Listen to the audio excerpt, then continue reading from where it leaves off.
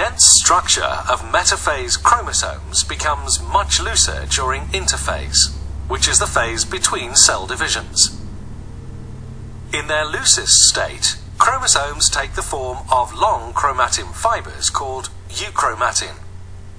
Relatively densely packed chromatin fibers form heterochromatin.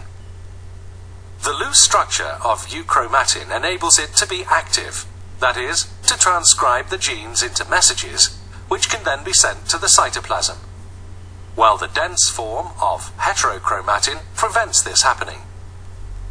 Only 10 to 20% of the chromatin is present in the form of euchromatin.